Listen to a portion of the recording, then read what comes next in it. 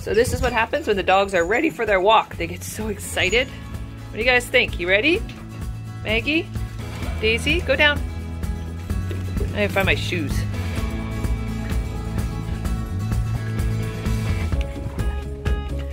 Maggie, you wanna go for a walk? Daisy, are you ready? Let me get my shoes. We'll go into the tender. We're gonna go over to Sydney Island and take the dogs for a little walk and a hike. My sister's coming too. Okay, hold on, I gotta pull the tender in. I don't drop my phone overboard.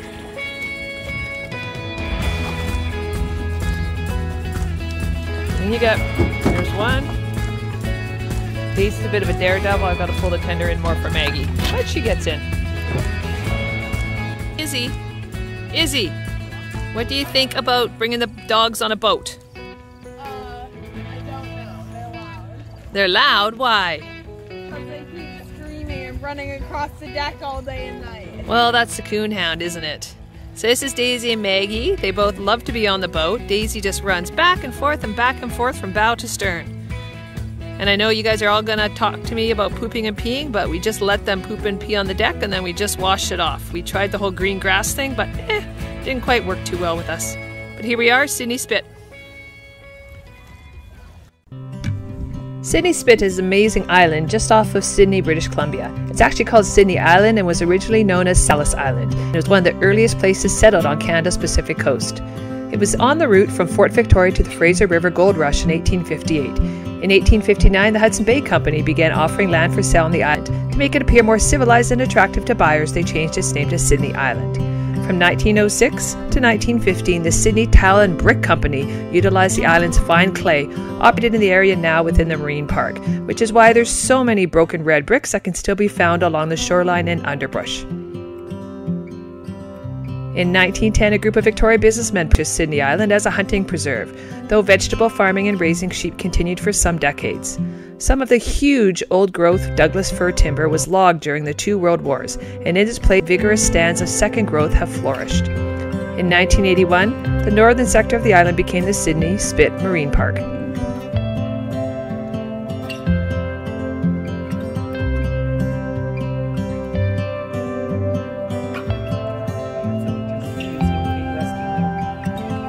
We had so much fun checking out the island and taking the dogs for a walk.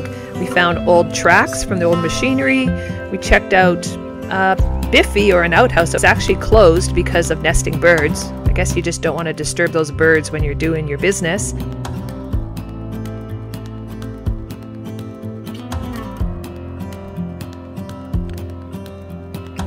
We even found some old tanks, which I think it's a tank. We just weren't really sure what it was.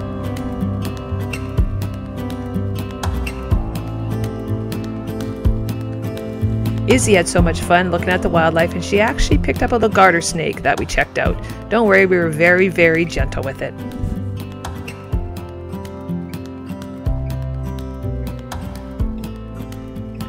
The dogs love their walk, especially Daisy, because there's just so much stuff to sniff around.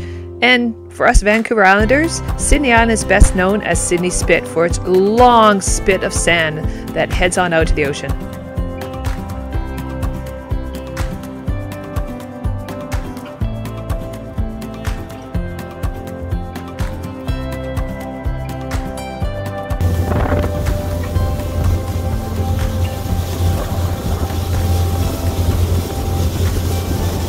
Taking the tender into shore with the dogs. This is Maggie. Hey Maggie. And Daisy. Daisy's favorite spot is on the bow. People always think we're crazy to be on board with the dogs, but I think they kind of make life a bit more interesting. So we're out at Sydney Spit, also known as Sydney Island. We're just going to drop the dogs and Izzy. Hey Izzy, how's it going? Hi. Drop the dogs and Izzy off on the boat, and then we're going to go pick up our crab trap. So these are the 2 boats here. Krista's is a 50-footer and it's docked next to us here. And then it's a 78-foot 1969 Stevens. Her boat, that's my sister's boat, is called Our Time. And ours right now is called Windbarker, which is kind of ironic because having a coonhound on board, it's kind of the right name. But she is registered as Tangaroa. We just haven't done the name change yet. So there's our time and Windbarker, aka Tangaroa. And we just come up, and once we get up to there, Izzy grabs the bow line. This could get interesting. And then Daisy just likes to launch herself on shore. And the dog does too. Maggie, you gonna get up? Daisy, toss the line in. Okay, we're gonna go check the crab trap is. We gotta go crab for dinner, so just toss it back in. Be right back. Hey, if you want, you can go rinse the dog off on the bow with the hose. Up on the bow, starboard locker. It's a beautiful night out. Starboard locker on the bow. Where is your trap? Right there. Oh, so you took the blue ball off. So many crab traps out here. I think it's because it's a mucky bottom, but let's see if we get anything. You can check the current right here. So we've got a little marker on it right now. And I've almost got 100 feet of line here, but Blaine's gonna pick it up and he's gonna haul it up. And we'll see if we've got any crabs. In it we have fish guts.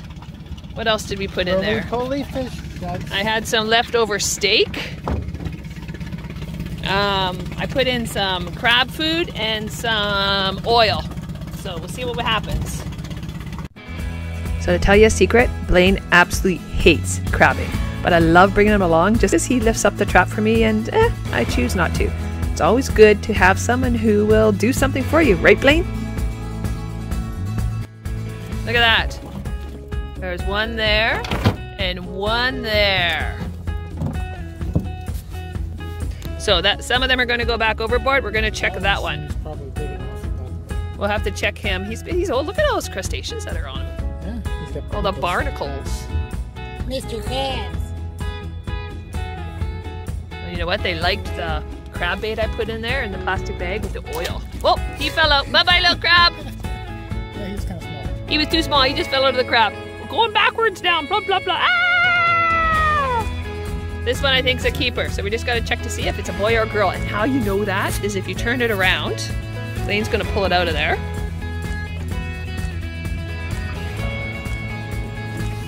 I'll help Blaine. Look at that little guy.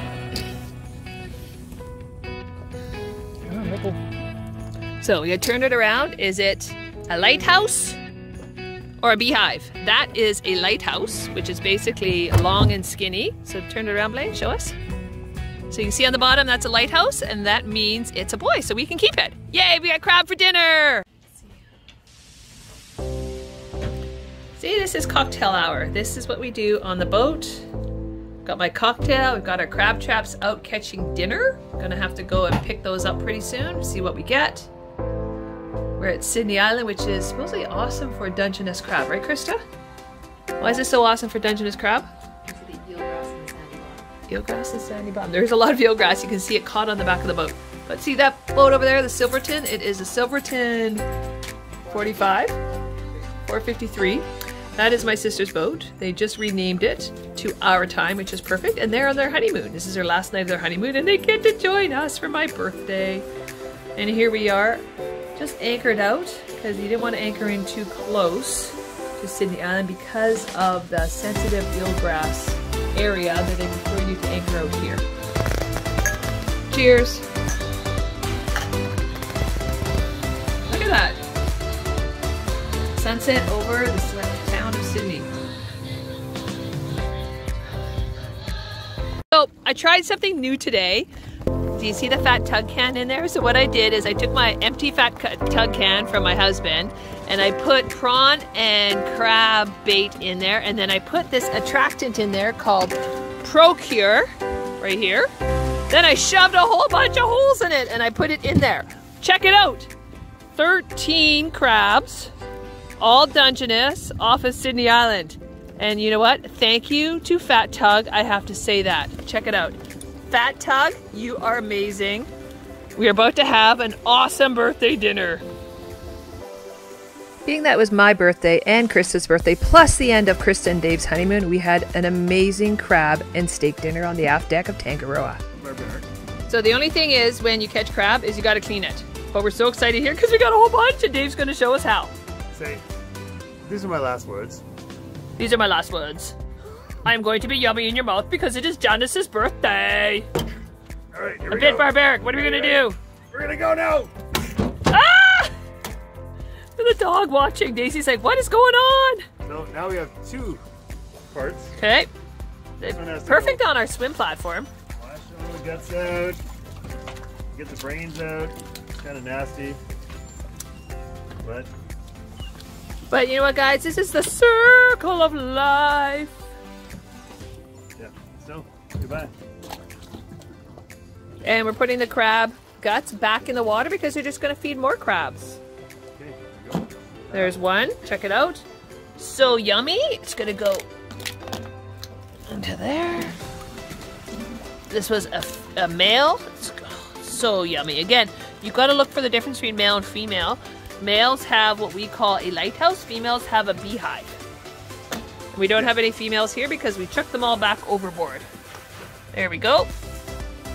Here, check it out. I'll show you the male. Yeah, show us what a male is. Yeah, can't really do a comparison. Oh, this guy's That guy is lively. he's lively. He doesn't like it. He doesn't like it. Don't drop him overboard. What are you doing? Okay. Biting me. Quit biting. There See, you go. that is See this? a lighthouse. A beehive is quite a lot fatter and shorter. So you know if it's a male or female. Females we throw back because we want to keep the crab population going here in British Columbia.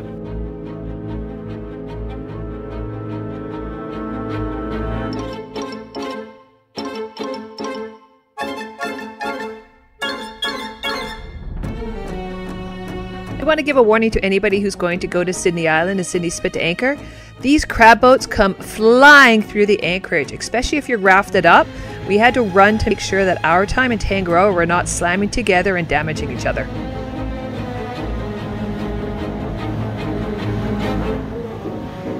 Yeah, we're in an anchorage here.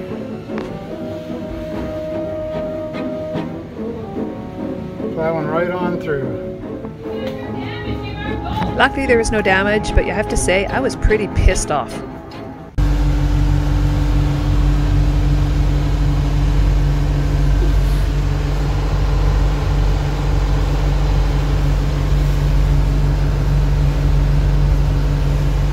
What do you think, kids? How do you like driving the boat? I hate it. Why? Are you stressed? No, I just don't like it. Why? I know. You don't know. Poor Izzy did not like to drive the boat, but she had to learn somehow, so we left her at the wheel. We headed back to our home port of Brentwood Bay with Daisy at watch on the bow, with wonderful memories of Sydney Spit, Sydney Island, our birthdays, and lots of crab.